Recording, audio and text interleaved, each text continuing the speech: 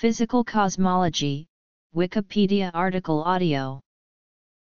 Physical cosmology is the study of the largest-scale structures and dynamics of the universe and is concerned with fundamental questions about its origin, structure, evolution, and ultimate fate. Cosmology as a science originated with the Copernican principle, which implies that celestial bodies obey identical physical laws to those on Earth, and Newtonian mechanics, which first allowed us to understand those physical laws. Physical cosmology, as it is now understood, began with the development in 1915 of Albert Einstein's general theory of relativity, followed by major observational discoveries in the 1920s. First, Edwin Hubble discovered that the universe contains a huge number of external galaxies beyond our own Milky Way. Then, work by Vesto Slipher and others showed that the universe is expanding.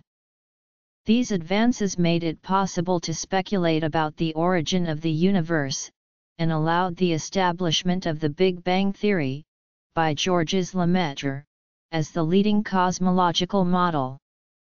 A few researchers still advocate a handful of alternative cosmologies.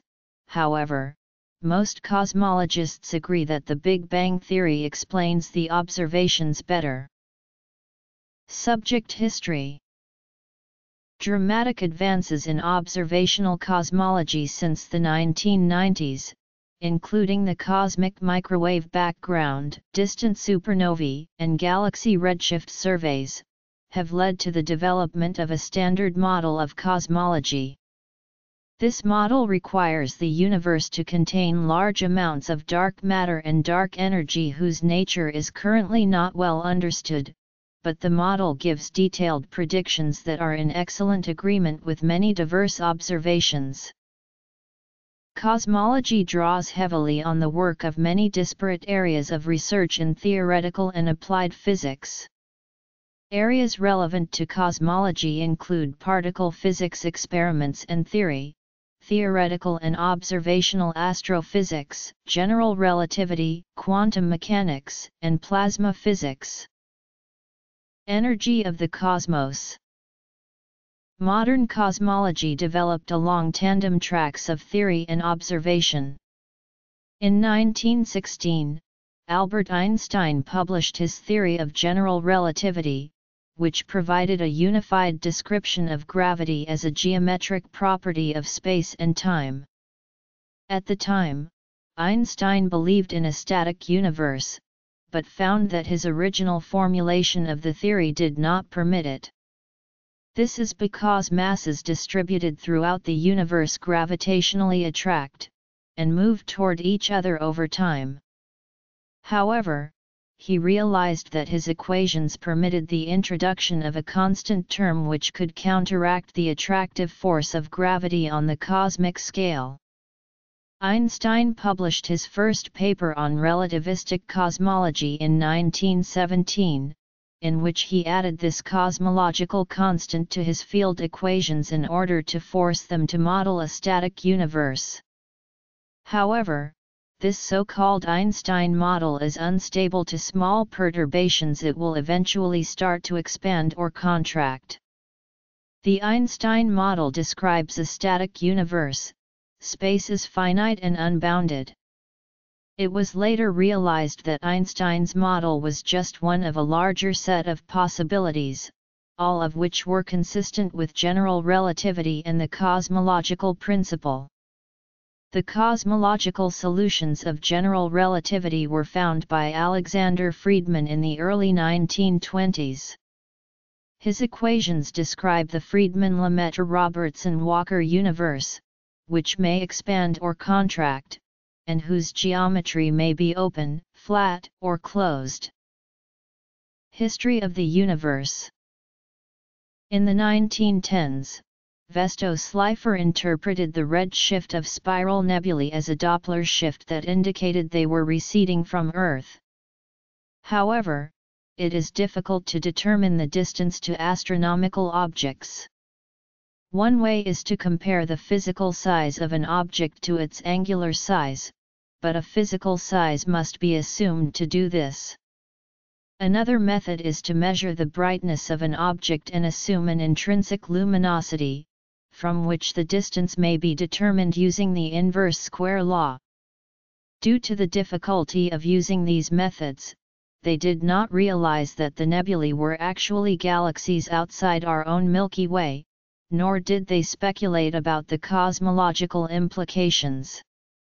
In 1927, the Belgian Roman Catholic priest Georges Lemaitre independently derived the Friedmann-Lemaitre-Robertson-Walker equations and proposed, on the basis of the recession of spiral nebulae, that the universe began with the explosion of a primeval atom which was later called the Big Bang. In 1929, Edwin Hubble provided an observational basis for Lemaitre's theory. Hubble showed that the spiral nebulae were galaxies by determining their distances using measurements of the brightness of Cepheid variable stars. He discovered a relationship between the redshift of a galaxy and its distance. He interpreted this as evidence that the galaxies are receding from Earth in every direction at speeds proportional to their distance. This fact is now known as Hubble's law, though the numerical factor Hubble found relating recessional velocity and distance was off by a factor of 10, due to not knowing about the types of Cepheid variables. Equations of motion. Given the cosmological principle, Hubble's law suggested that the universe was expanding. Two primary explanations were proposed for the expansion. One was Lemaitre's Big Bang theory, advocated and developed by George Gamow. The other explanation was Fred Hoyle's steady-state model in which new matter is created as the galaxies move away from each other. In this model, the universe is roughly the same at any point in time. Particle physics in cosmology. For a number of years, support for these theories was evenly divided. However, the observational evidence began to support the idea that the universe evolved from a hot dense state. The discovery of the cosmic microwave background in 1965 lent strong support to the Big Bang model, and since the precise measurements of the cosmic microwave background by the Cosmic Background Explorer in the early 1990s, few cosmologists have seriously proposed other theories of the origin and evolution of the cosmos. One consequence of this is that in standard general relativity, the universe began with a singularity, as demonstrated by Roger Penrose and Stephen Hawking in the 1960s. Timeline of the Big Bang. An alternative view to extend the Big Bang model, suggesting the universe had no beginning or singularity and the age of the universe is infinite, has been presented. Light chemical elements, primarily hydrogen and helium, were created in the Big Bang process. The small atomic nuclei combined into larger atomic nuclei to form heavier elements such as iron and nickel, which are more stable. This caused a later energy release. Such reactions of nuclear particles inside stars continue to contribute to sudden energy releases, such as in nova stars. Gravitational collapse of matter into black holes is also thought to power the most energetic processes, generally seen at the centers of galaxies. Areas of study. Very early universe. Big Bang theory. Standard model of Big Bang cosmology. Cosmologists cannot explain all cosmic phenomena exactly, such as those related to the accelerating expansion of the universe, using conventional forms of energy. Instead, cosmologists propose a new form of energy called dark energy that permeates all space. One hypothesis is that dark energy is the energy of virtual particles, which are believed to exist in a vacuum due to the uncertainty principle. There is no clear way to define the total energy in the universe using the most widely accepted theory of gravity, general relativity. Therefore, it remains controversial whether the total energy is conserved in an expanding universe. For instance, each photon that travels through intergalactic space loses energy due to the redshift effect. This energy is not obviously transferred to any other system, so seems to be permanently lost. On the other hand, some cosmologists insist that energy is conserved in some sense. This follows the law of conservation of energy. Thermodynamics of the universe is a field of study that explores which form of energy dominates the cosmos: relativistic particles, which are referred to as radiation, or non-relativistic particles referred to as matter. Relativistic particles are particles whose rest mass is zero or negligible compared to their kinetic energy, and so move at the speed of light or very close to it. Non-relativistic particles have much higher rest mass than their energy and so move much slower than the speed of light. As the universe expands, both matter and radiation in it become diluted. However, the energy densities of radiation and matter dilute at different rates. As a particular volume expands, mass energy density is changed only by the increase in volume, but the energy density of radiation is changed both by the increase in volume and by the increase in the wavelength of the photons that make it up. Thus the energy of radiation becomes a smaller part of the universe's total energy than that of matter as it expands. The very early universe is said to have been radiation-dominated, and radiation controlled the deceleration of expansion. Later, as the average energy per photon becomes roughly 10 eV and lower, matter dictates the rate of deceleration and the universe is said to be matter-dominated. The intermediate case is not treated well analytically. As the expansion of the universe continues, matter dilutes even further and the cosmological constant becomes dominant, leading to an acceleration in the universe's expansion. The history of the universe is a central issue in cosmology.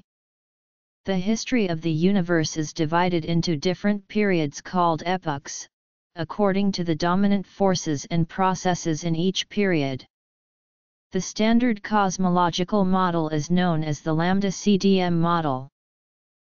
The equations of motion governing the universe as a whole are derived from general relativity with a small, positive cosmological constant.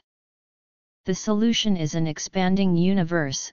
Due to this expansion, the radiation and matter in the universe cool down and become diluted.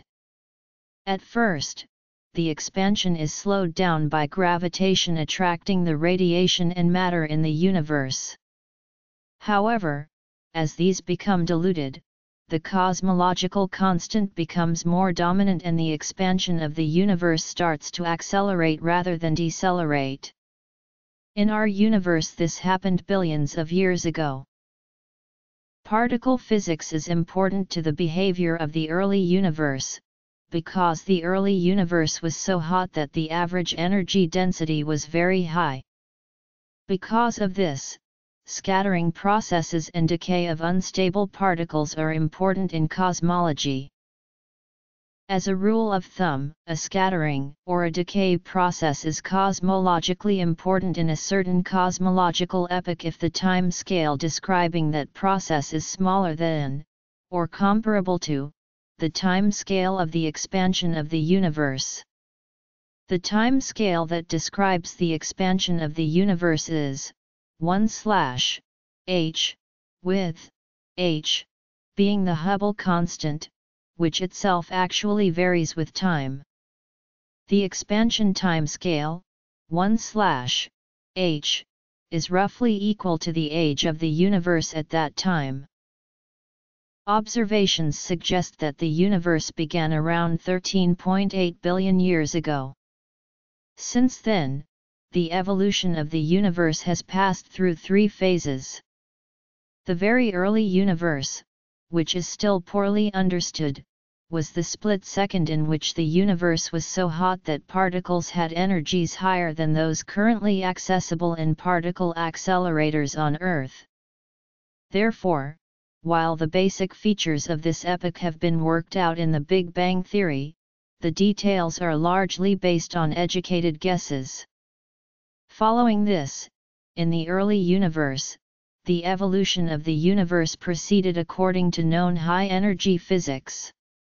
This is when the first protons, electrons, and neutrons formed, then nuclei and finally atoms. With the formation of neutral hydrogen, the cosmic microwave background was emitted. Finally, the epoch of structure formation began, when matter started to aggregate into the first stars and quasars, and ultimately galaxies, clusters of galaxies and superclusters formed.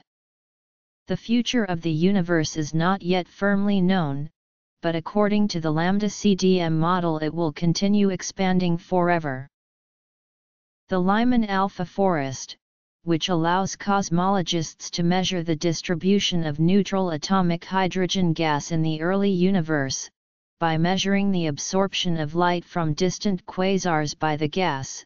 The 21 cm absorption line of neutral atomic hydrogen also provides a sensitive test of cosmology, weak lensing, the distortion of a distant image by gravitational lensing due to dark matter.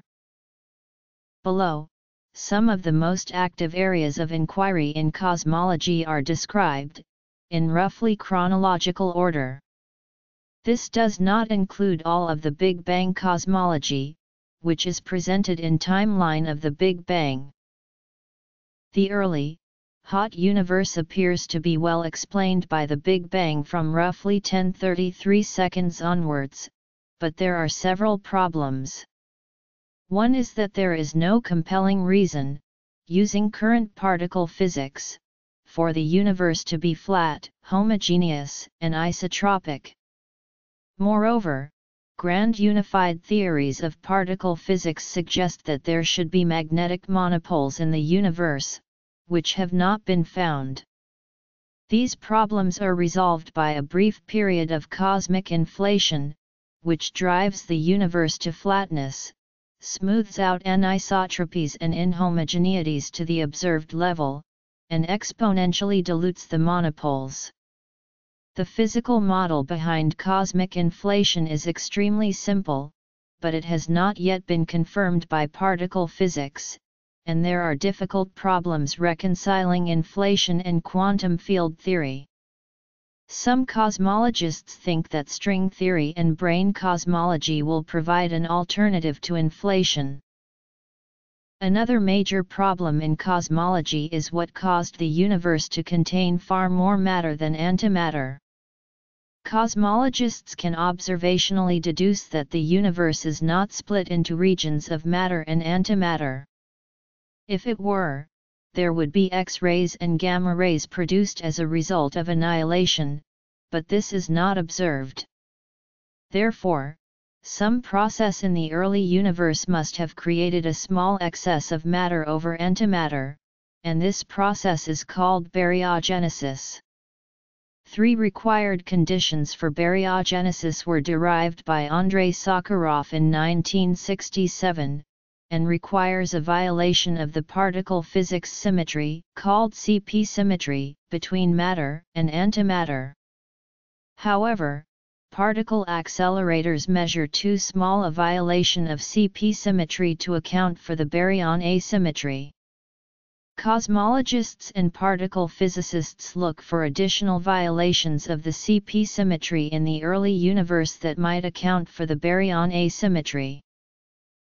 Both the problems of baryogenesis and cosmic inflation are very closely related to particle physics, and their resolution might come from high-energy theory and experiment, rather than through observations of the universe. Big Bang nucleosynthesis is the theory of the formation of the elements in the early universe. It finished when the universe was about 3 minutes old and its temperature dropped below that at which nuclear fusion could occur.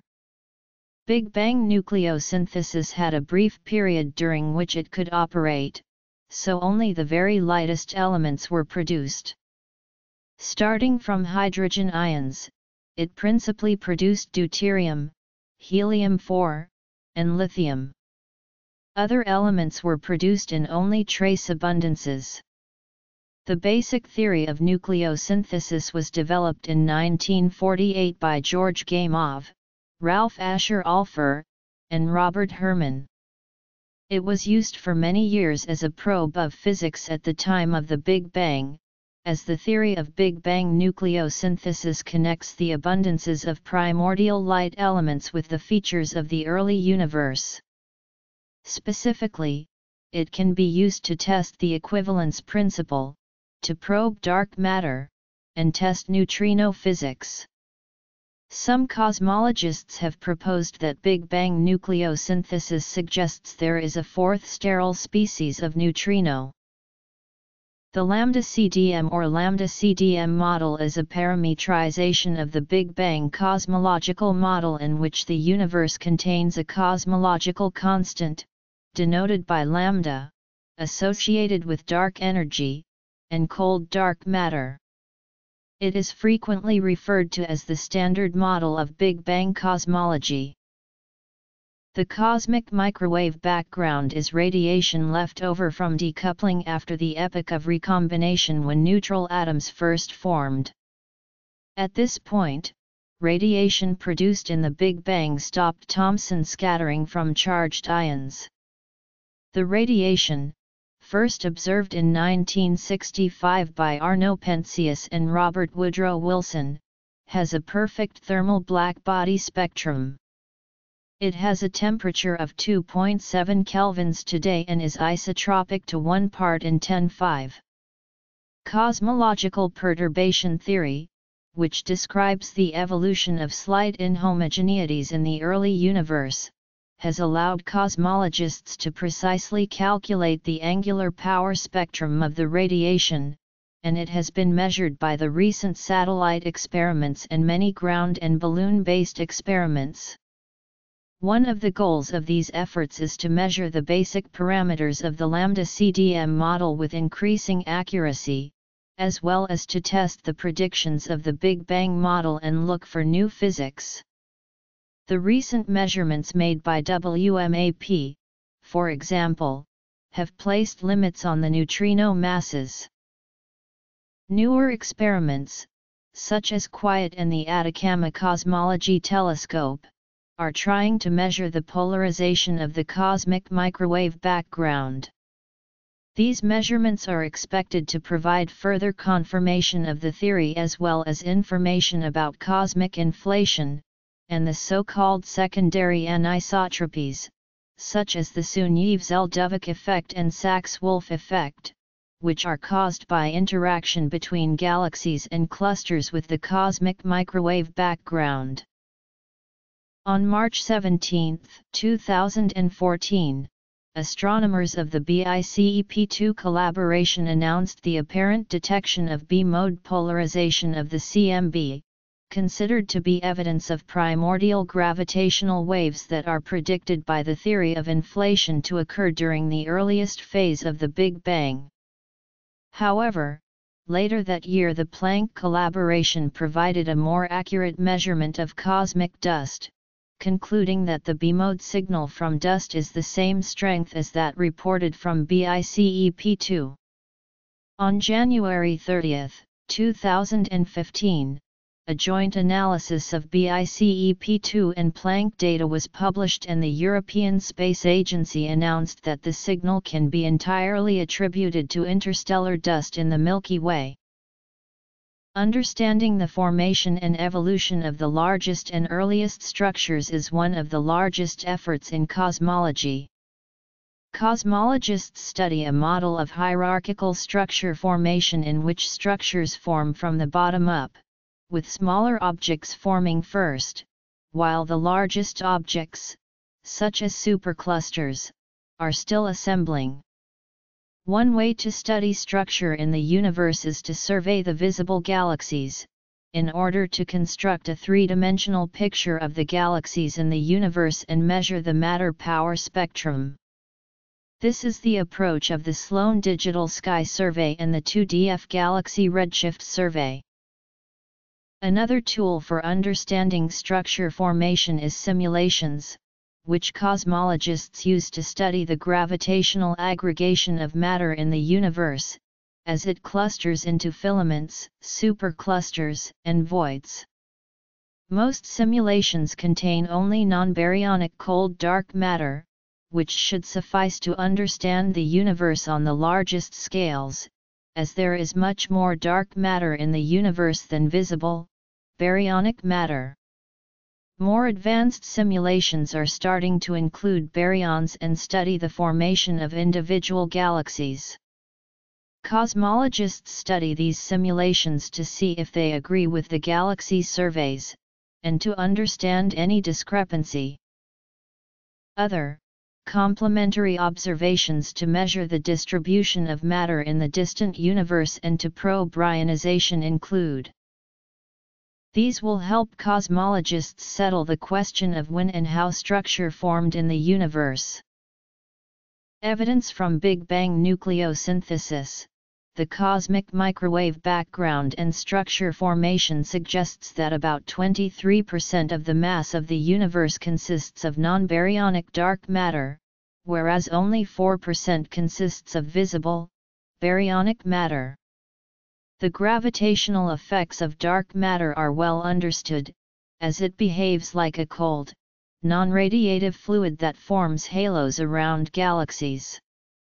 Dark matter has never been detected in the laboratory, and the particle physics nature of dark matter remains completely unknown. Without observational constraints, there are a number of candidates, such as a stable supersymmetric particle, a weakly interacting massive particle, an axion, and a massive compact halo object. Alternatives to the dark matter hypothesis include a modification of gravity at small accelerations or an effect from brane cosmology. Cosmic microwave background. If the universe is flat, there must be an additional component making up 73% of the energy density of the universe. This is called dark energy. In order not to interfere with Big Bang nucleosynthesis and the cosmic microwave background, it must not cluster in halos like baryons and dark matter. There is strong observational evidence for dark energy, as the total energy density of the universe is known through constraints on the flatness of the universe, but the amount of clustering matter is tightly measured, and is much less than this. The case for dark energy was strengthened in 1999, when measurements demonstrated that the expansion of the universe has begun to gradually accelerate. Apart from its density and its clustering properties, nothing is known about dark energy. Quantum field theory predicts a cosmological constant much like dark energy, but 120 orders of magnitude larger than that observed. Steven Weinberg and a number of string theorists have invoked the weak anthropic principle, i.e. the reason that physicists observe a universe with such a small cosmological constant is that no physicists could exist in a universe with a larger cosmological constant. Many cosmologists find this an unsatisfying explanation, perhaps because while the weak anthropic principle is self-evident, it does not attempt to explain the context of that universe. For example, the weak anthropic principle alone does not distinguish between. Other possible explanations for dark energy include quintessence or a modification of gravity on the largest scales. The effect on cosmology of the dark energy that these models describe is given by the dark energy's equation of state, which varies depending upon the theory. The nature of dark energy is one of the most challenging problems in cosmology. A better understanding of dark energy is likely to solve the problem of the ultimate fate of the universe. In the current cosmological epoch, the accelerated expansion due to dark energy is preventing structures larger than superclusters from forming. It is not known whether the acceleration will continue indefinitely, perhaps even increasing until a big rip, or whether it will eventually reverse. Gravitational waves are ripples in the curvature of spacetime that propagate as waves at the speed of light, generated in certain gravitational interactions that propagate outward from their source. Gravitational wave astronomy is an emerging branch of observational astronomy which aims to use gravitational waves to collect observational data about sources of detectable gravitational waves such as binary star systems composed of white dwarfs, neutron stars, and black holes, and events such as supernovae, and the formation of the early universe shortly after the Big Bang. In 2016, the LIGO Scientific Collaboration and Virgo Collaboration teams announced that they had made the first observation of gravitational waves, originating from a pair of merging black holes using the advanced LIGO detectors. On June 15, 2016, a second detection of gravitational waves from coalescing black holes was announced. Besides LIGO, many other gravitational wave observatories are under construction. Cosmologists also study formation and evolution of large-scale structure, dark matter, dark energy. Only one universe will ever exist, and there is some underlying principle that constrains the CC to the value we observe. Only one universe will ever exist, and although there is no underlying principle fixing the CC, we got lucky. Lots of universes exist with a range of CC values, and of course ours is one of the life-supporting ones. Whether primordial black holes were formed in our universe, and what happened to them, the GZK cutoff for high-energy cosmic rays, and whether it signals a failure of special relativity at high energies, the equivalence principle, whether or not Einstein's general theory of relativity is the correct theory of gravitation, and if the fundamental laws of physics are the same everywhere in the universe, the increasing complexity of universal structures, an example being the progressively greater energy rate density. Gravitational waves. Other areas of inquiry. Popular textbooks. From groups. From individuals.